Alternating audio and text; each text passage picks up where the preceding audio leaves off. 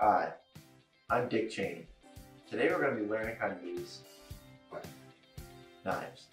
Here are some things you'll need.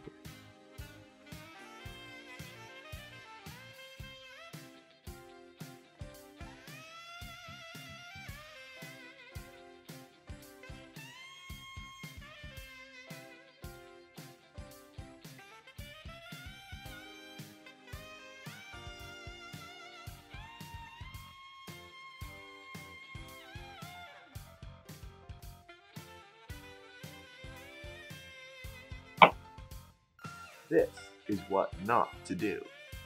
Today I'm going how to prepare a sandwich and what cutting techniques you'll need. This is the proper way to cut a carrot. Make sure to keep your fingers away from the blade at all times.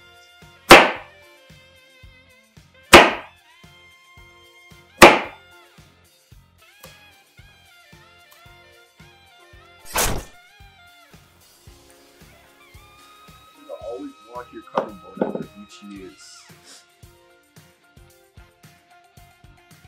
This is what not to do. When cutting an apple, always make sure to cut away from yourself. Cutting towards yourself can lead to disaster.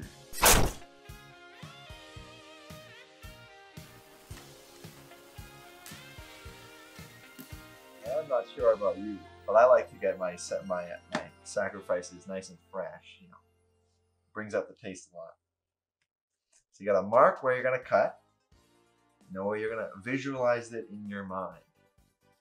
And then when you go bring up for the swing, always make sure your hands are nice and clean.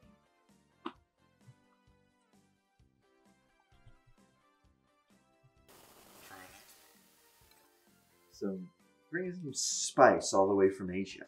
Get some ramen noodle packets, and you know, some people like to de-shell the ramen before they eat it, but honestly I like the crunch. And that pop is just so satisfying.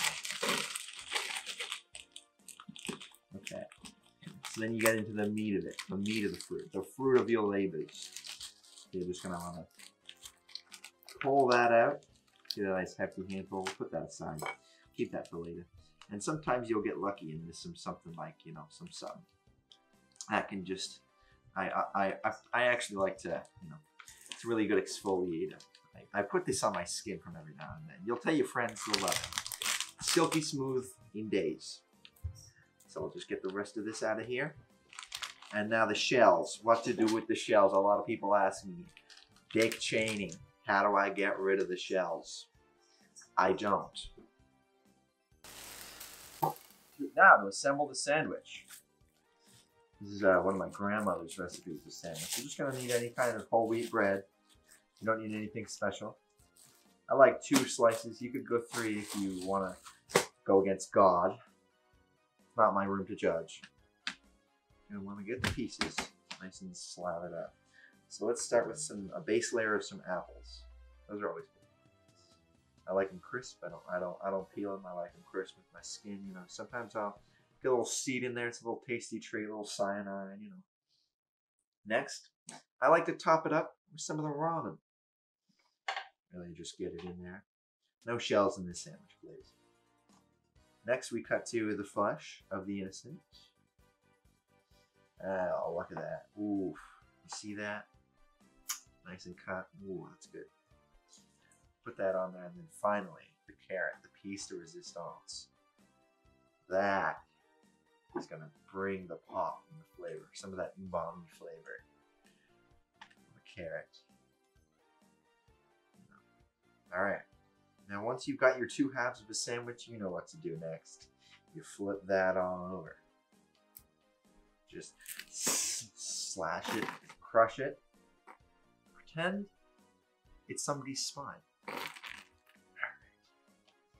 Look at that. And look at that beautiful sandwich. Look at that. Ooh, pristine. And remember what I told you. I'm going to cut this in half. Now, if you've been following along and you remember all the tips, you should know. Now look at that cross section. Ooh, That's a beautiful cross section. As a man once said, that's a beautiful cross section.